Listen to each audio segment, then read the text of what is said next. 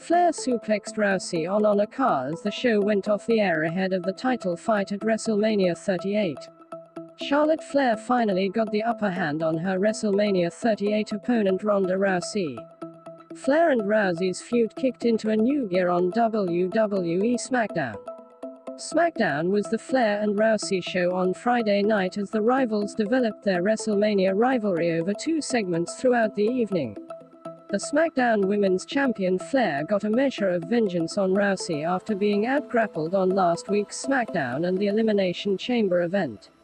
Big E suffered a very serious injury in SmackDown's opening match. The WWE Intercontinental title was defended by Ricochet. The Usos' WrestleMania opponents were revealed and Brock Lesnar gave Paul Heyman a serious scare.